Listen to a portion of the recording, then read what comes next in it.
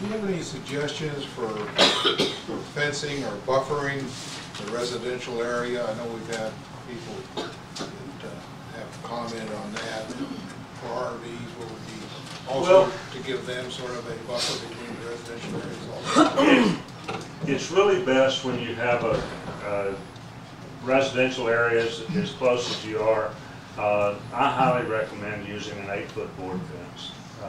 It's just, you know, the best result is taking something like a Leland cypress and let it become a natural buffer. But in the short run, you have issues. You're interjecting, particularly on the west side, new neighbors to people who've not had.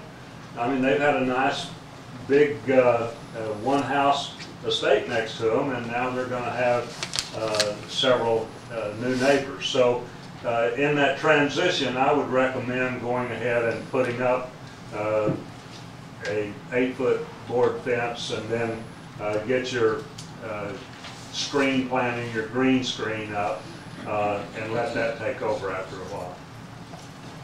What would be on the front? In the front of the project? Yeah, did you have a suggestion on that? I would, you really need to go ahead and, I'd put a chain link fence, just something to keep the traffic from flowing in, and again, begin your green screen early on. You know, 5 years will be here before you know it, and you can have a really nice sheltered park as you come through.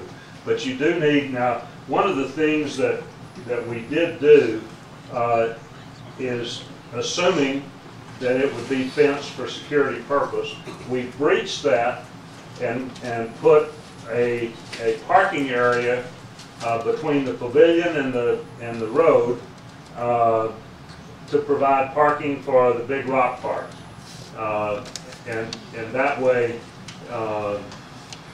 you would be able to have them there. They wouldn't be disruptive to the park, but it would provide some necessary parking for that use there. But it would be surrounded by a fence.